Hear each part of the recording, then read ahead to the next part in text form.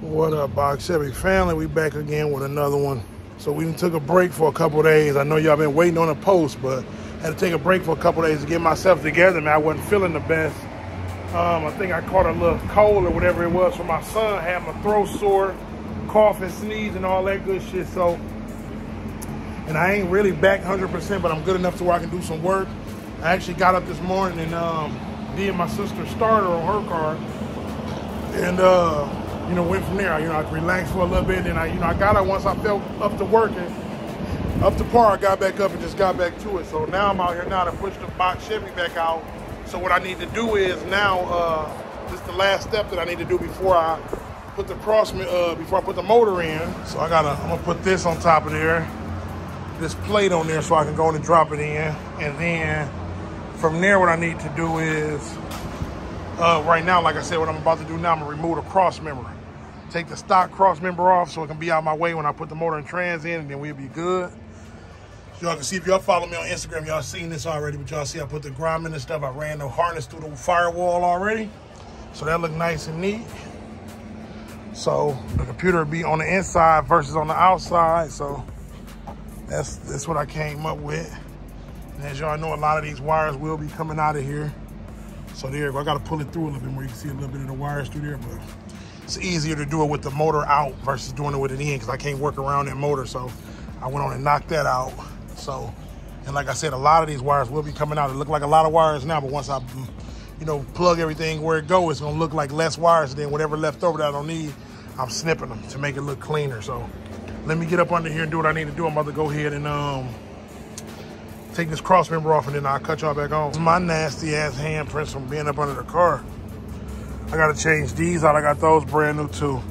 But I got the cross member off. Y'all can see all the little rust debris from under there.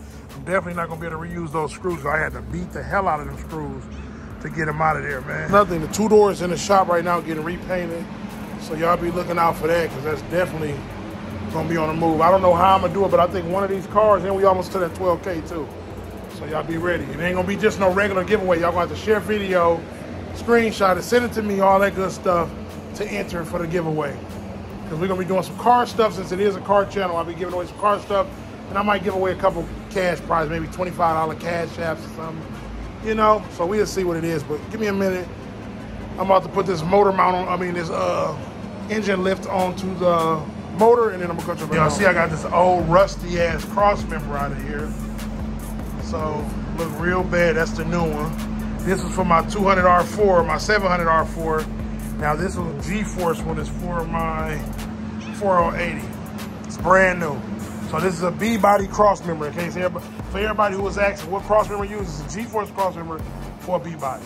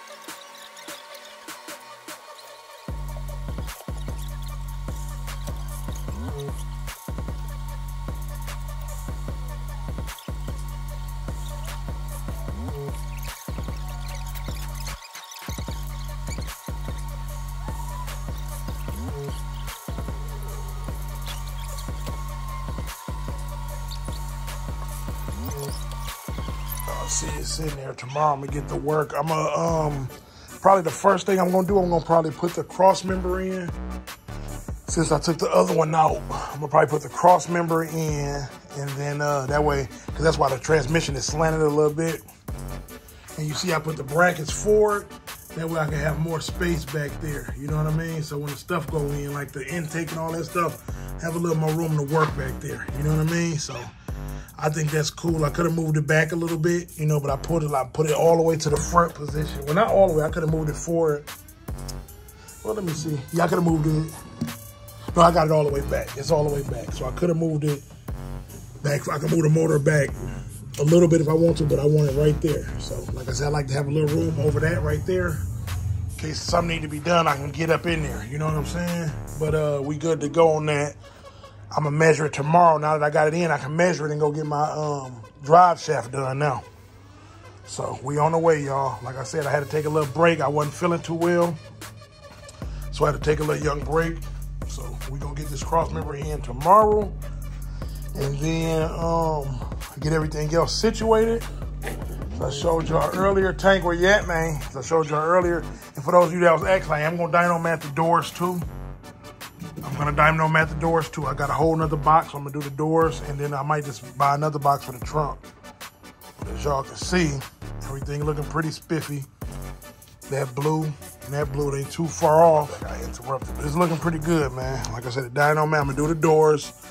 And that's pretty much it. I told y'all before, I'm going to change this headliner out to suede, but for now, I'll leave it. It ain't bothering me. For now, I'll leave it. So, but y'all see everything I painted look pretty good, huh? And those colors are damn close, right? So that's pretty close. But everything is in there, man. Let me see something. I wonder if that piece is up under here. Did I vacuum it up? Who knows?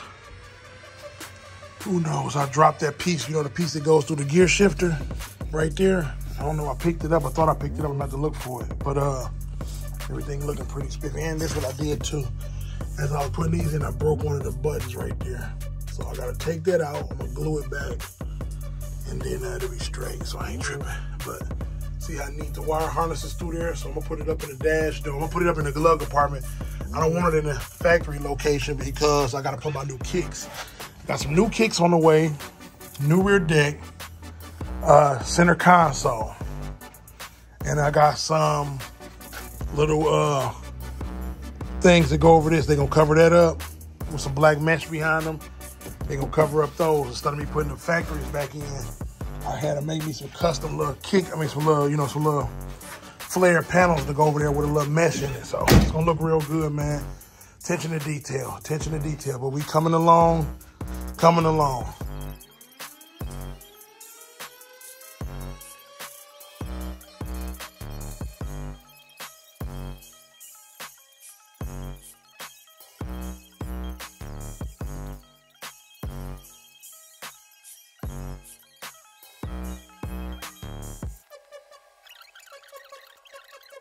Yes, sir. Making progress, y'all. So as of now, y'all see I just put the coils back on. Intake, I just set that up there. It ain't bolted down yet. Put my sensors in, my oil sensor and my temp sensor. Put both of those in. And then, like I say, put the front serpentine setup on. So I'm gonna come back out here. I'm done for the day. I'm gonna come back out here tomorrow. I'll put the headers on, and then pretty much what else I'm doing? Put the header on. I'm gonna start connecting the wire harness tomorrow. So I say at least in the next few days, we should at least have it cranking. Might have it running, to be honest with you, because it ain't shit to get it running. My VAT's already deleted on the computer. What I gotta do is really plug it up, so we might have it running within the next week. We ain't be hearing it running for sure. So y'all let me know what y'all think. But we definitely making progress. The motor and trans is in. I still got to get under there, put the cross member up. That's why the motor's slanted back a little bit, because I ain't put the cross member in yet. It's right there. So I'm gonna get the cross member in tomorrow too. That's probably gonna be the first thing I do to start the day off, is get the cross member in there and then go from there. So, but other than that, y'all let me know what y'all thinking. As y'all know, a lot of these wires do not belong in here. So once everything get hooked up, all the excess wires that I don't need will be getting snipped out, so it'll be looking clean like the two-door. But y'all let me know what y'all think, though, man. Get in the comment section, let me know what y'all think. Yep, so once again, man, it'll be a car show July 24th. That's next Sunday. Not this Sunday coming up, but the next Sunday, July 24th at Balero's. I'm going to put the flyer either in this video, or I'm going to put it up on the screen now, or I'm going to put it at the beginning of the video and I'm going to put it on the screen now. But y'all make sure y'all pop out if y'all in the area, man, the Milwaukee area. Come chop it up with your boy. Y'all know I'm a special guest at the car show. Yeah, I know. But they having me as a special guest. It's the biggest car show of the summer in Milwaukee. Damn near the Midwest, one of the biggest car shows, man. All the big names pop out every time. Just to make a little quick example, I don't know, was it last year? No, last year or the year before last, CJ on 32s was the special guest. So now, guess who the special guest is this year? Your boy. So we making progress, man. Y'all just keep fucking with me. Like I said, if y'all see me, pop out there, come show me who y'all are, shake hands, whatever, man. Let me know y'all subscribe, and y'all don't be scared to speak though, man. You know what I'm saying? A lot of folks will see you there, just look at you, won't say nothing. If you my subscriber, you rock with me, pull up on me, man. We gonna chop it up. I ain't like that, but it's gonna be July 24th at Bolero's. Make sure y'all be there, man.